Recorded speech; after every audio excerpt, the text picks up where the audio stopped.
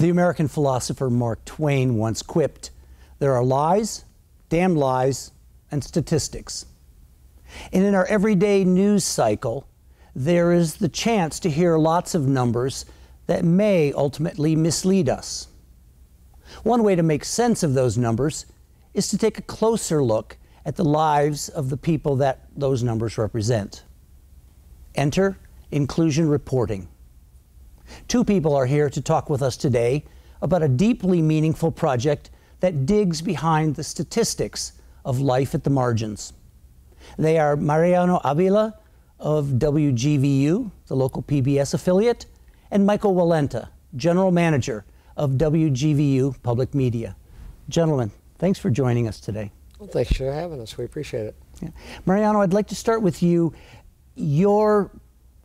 You bring to the job a bilingual, bicultural perspective, but I'd like you to tell us a little bit about your itinerant beginnings, your roots.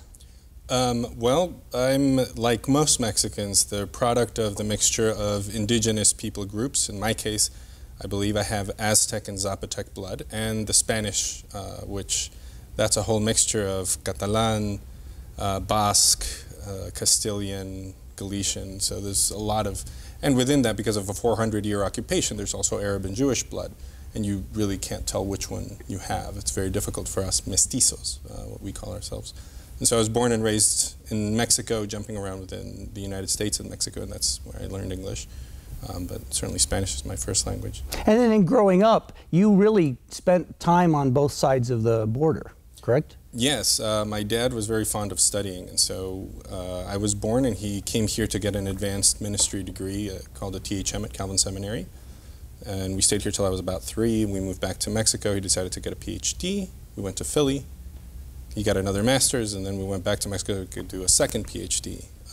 Stayed there till he got a job in Miami when I was about 20, and then we followed him. Eventually made it here for college. Sure. And I say we because my brother and I both, followed him around. So. Mm-hmm. Sure. Michael, Mariano is really your boots on the ground for an important partnership with the Kellogg Foundation. Correct. Can you tell us about that? Well, we've been trying to do a number of different partnerships. This is the one that really stuck, and we went after this mutual inclusive opportunity. So we talked to Kellogg. They were very much in favor of it. So we were able to secure a 2-year grant to get a reporter and to get a part-time producer. So Mariano, the reporter, host of the program, and then we have a producer. Noel's our producer for it. So talk about the parameters of the program. Regarding? Mutually inclusive. Well, at my level, when I sat down with the project officer from Kellogg, they said, and this is not to be offensive to companies, but some companies who are big enough can kind of buy their way out of a problem, if you will. If they don't have enough equity in the workforce, they can kind of buy that solution. For example? They wanted to make sure, if you don't have enough minority, Pacific, if there was an issue in West Michigan, let's just say it came out there's not enough Native Americans in the workforce. If you're a big enough company, we'll pick a big one far away, Microsoft, they could just go out and they could afford to actually send them to college, put them on a scholarship, give them an internship, put them on the workforce, problem solved. Whether they're good or not, they could. I'm sure there's a lot of very good ones, but they could solve the problem. If you're a little tiny company, you don't have those resources. You got everybody that can do the work. You can't get to all the job fairs. You can't do all these other things. But we were told, we don't want to go to the top tier. We don't want to go to the middle tier. We want you to go to the third tier. We want you to go to these organizations that are really boots on the ground, these little teeny tiny 1 or 2 person grassroots trying to solve these real little tiny problems. That's where we really want you to focus on. So small that you might not even know about it because they don't even have the money to get the word out about what they're working on. But yet what they do when you hear the story is a very compelling story. I'll give you a little example. It's not quite right because it didn't quite happen in Grand Rapids. Mariano knows.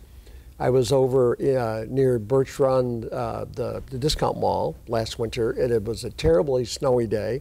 It had snowed the night before. I was actually on my way to a ski patrol meeting. I pulled off the exit to stop at a burger joint, a heavily franchised burger operation seen throughout the world. And there was a woman and a man standing on the corner panhandling. And it's snowing. You can't keep the snow off your windshield. I looked at them. You know, they've got their backpacks with them. And I rolled down the window. I said, I'm not going to give you any money, but if you want, you walk down there to that place and I'll buy you lunch. And I want to talk to you about your story. And I knew they were taking care of each other. They were a couple together. And they came down. I bought them lunch and we chatted. What had happened was their place they were renting burned down. They got enough assistance for a few days.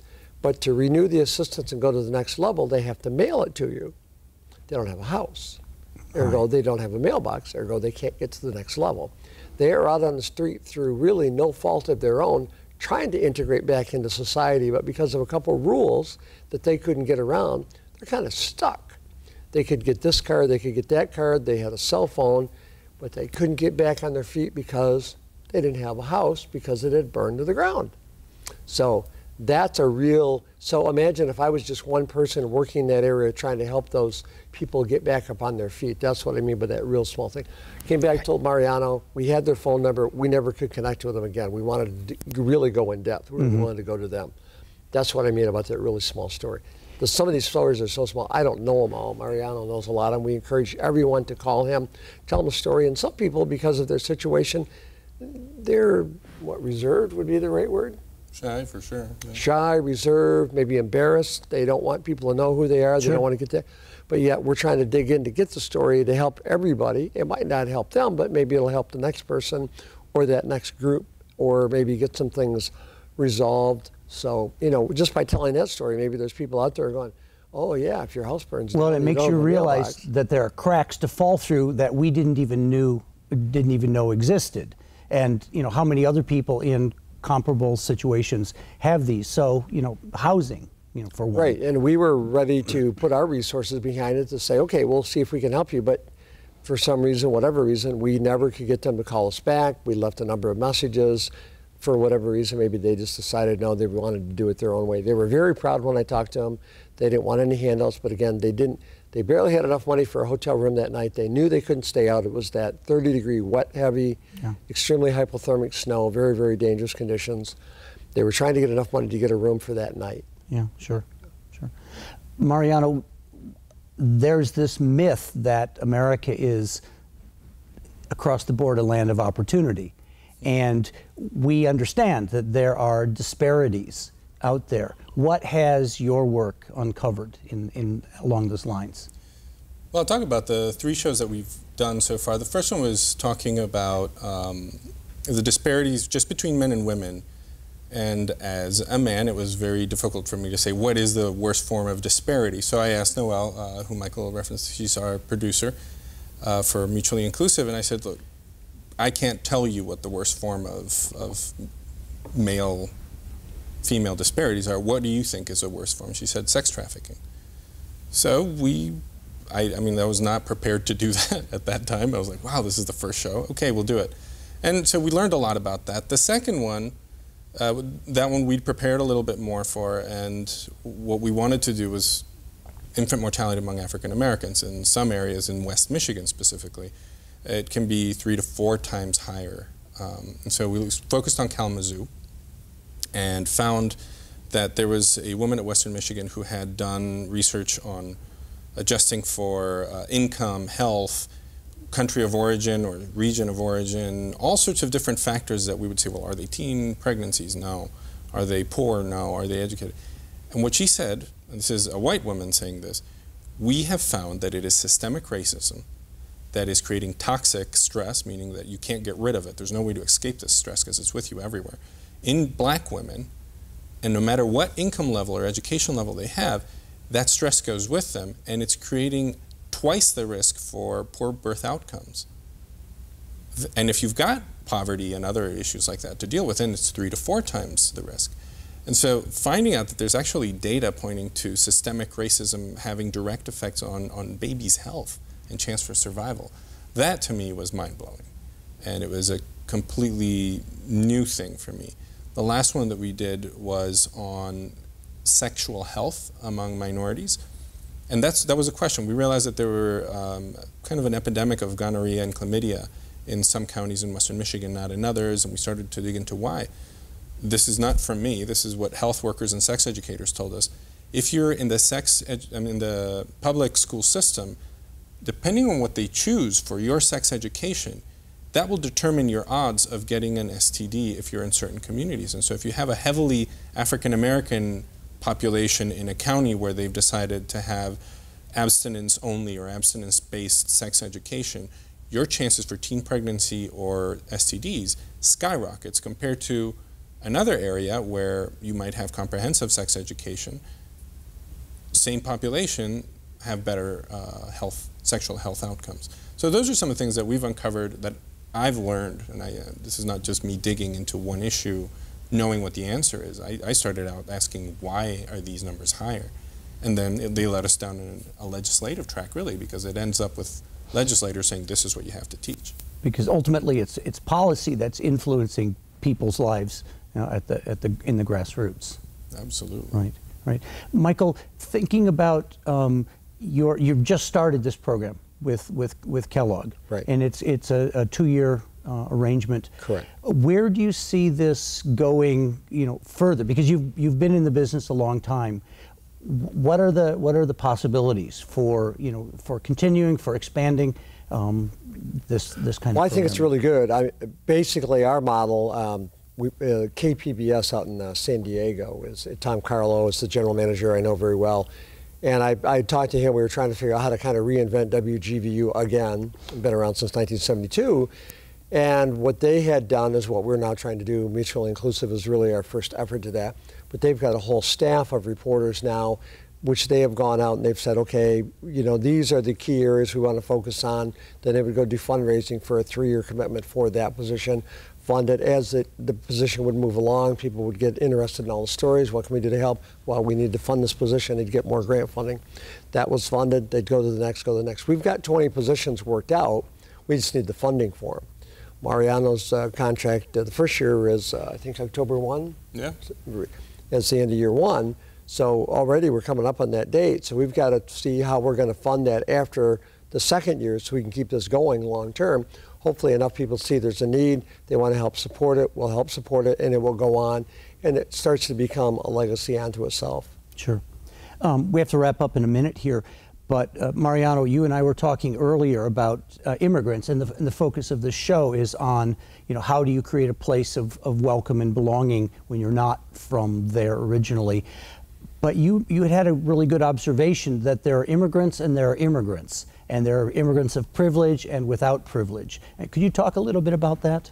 Absolutely. So I think when people say immigrant, and especially in the political climate that we're in right now, people think of migrant workers. And that's the hardest form of migration. It's really hard to get here. I mean, it can take you months just to travel here.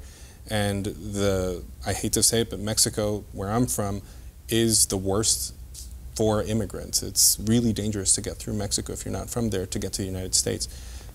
And it's a life risk. There's, you know, all sorts of violence going on there. My story is not that story. My story is my father has, you know, a couple of PhDs. I traveled here with him and then eventually got an H-1B visa, which is a very hard visa to get. And then married an American, which made it easier for me to stay here and get what's called a green card.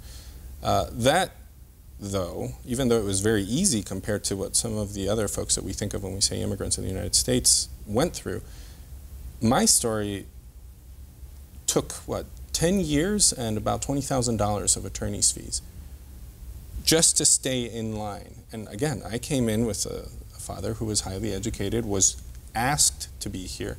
They paid for our way as a family to move here. And all of those steps of getting from moving out of my parents' unit to becoming my own, you know, person through the years cost about $20,000 in attorney's fees and immigration fees, plus a 10-year wait. So, I mean, yeah, it's not easy or hard depending on how you look at it, but it's certainly a trajectory that is a lot harder than I think people expect. They're like, oh, you just get in line and then you get your number. It's not like that at all. So there's a lot of misinformation or misunderstanding among the non-immigrant population about how that happens. Absolutely, and I think, to be fair, if your ancestors came here, you know, and you were European, you know, 150 years ago, they came through Ellis Island, they signed some documents, they probably got some wonky variation on their name, but that was about the extent of it, and then you were an American citizen. If you are Hispanic now, chances are your country does not qualify for a lottery, which means you have to go through one of two avenues, well, three avenues really. You marry an American, you get an H-1B, which is high skill, or you get an investor visa, which means you have to invest $1 million or something in the United States. I'm not an immigration attorney, but you know, I've been around this stuff. My brother is. You should talk to him about the specifics. But it's really difficult to migrate now. And again, even doing all of the things that you have to do, T's and I's crossed and dotted, $20,000 10 years later. Yeah, yeah.